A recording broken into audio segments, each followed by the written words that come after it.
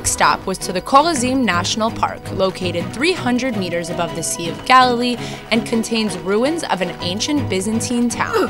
It's not just two rocks or just a synagogue or just a house. We have everything. With the synagogue and the bath ritual, the mikveh, accommodation of the people, olive press, wine press found a few months ago. In the 16th century, it was home to Jewish fishermen and was apparently one of the cities condemned by Jesus. Jesus came from Capernaum to Korazim, to this synagogue. He talked to the people. They say, thank you, we are okay. Jesus came from Capernaum to Korazim, so today we can do that walk backwards. Do that walk in this heat right now. Jesus came here. He said, all the miracles and everything I did here you saw in your own eyes, and you don't come with me? Shame on you.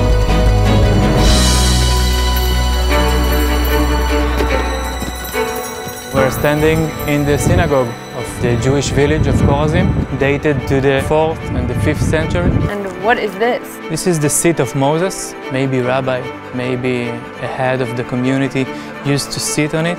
You can sit. Yeah? Yeah. Think that you are the rabbi, the head of the community. They are praying to Jerusalem, and you are, look at them. So hot. How we know that this is a synagogue? We have letters in Aramaic. It's letters that we can read today. Right. It's similar to the Hebrew. Keep going. All that we have here is a decoration from the synagogue. Medusa.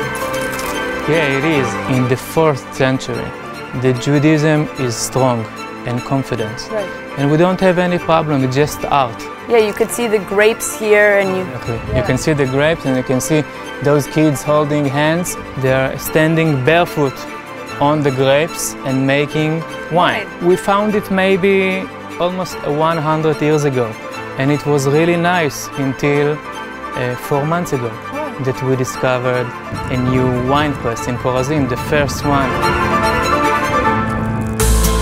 Is that a fish? We're in the wine press right now. I'm a Pisces, and this is the original flooring, right? Exactly. This is, you could tell, a lot of detail and a lot of hard work to make it look presentable and unique and, you know, beautiful. Usually those mosaic floor that used to wine press was very simple. Right. It was all white, but here you could see some blue. Exactly. You can see it's all decorated, this one, and we have colors, maybe gray and blue and red, and this one goes this way, and this one goes this way. So it's very well decorated and very nicely.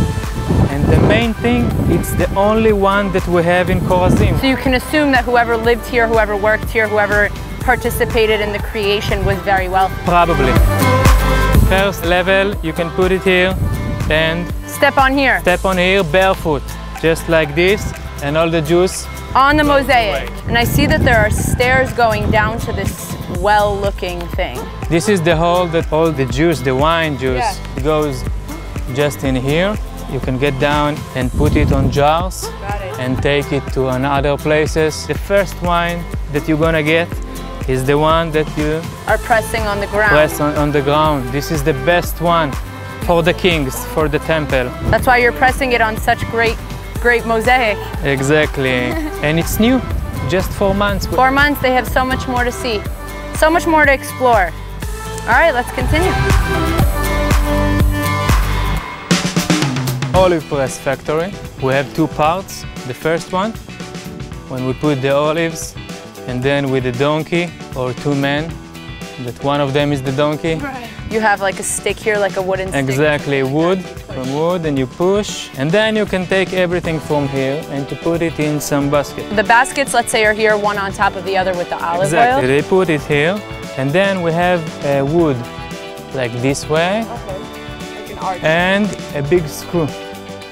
And they put it like this, all around, and keep pressing and pressing. Keep pressing and pressing and pressing. And we have the olive oil through here and there. Okay.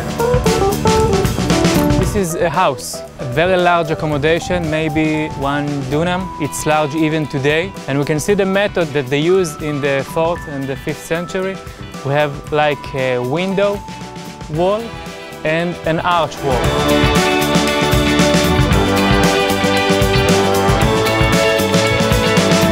continue exploring. Thank you so much, Dekel, for having us here, showing us around, teaching us some things that we normally would have never known and never learned about. So thank you so much. Continue exploring. Thank you for coming.